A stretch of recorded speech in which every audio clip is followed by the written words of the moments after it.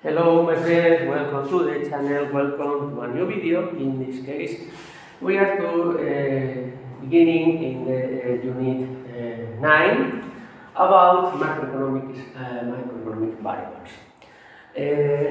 Meaning, there are several words or tools that help to countries to know the evolution of their economies.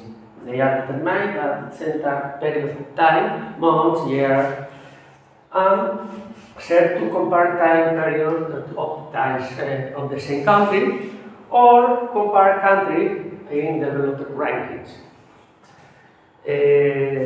For example, in Spain, Producto Nacional Bruto uses for compare the evolution of the Spain with another countries in Europe or in another countries like USA or Russia or another countries in the world.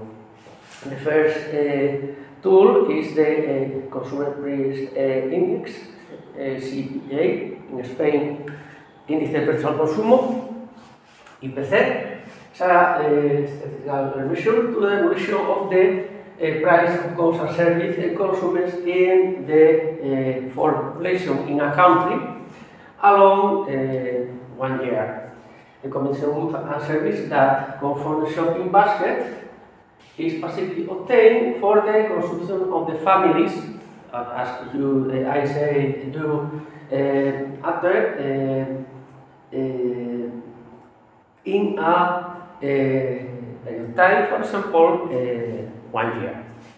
And in this picture, in this graphic, you can see the evolution of the IPC or CPI.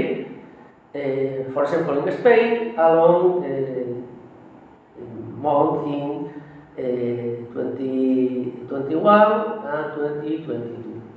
This is the first tool or meaning of instrument in this unit 9.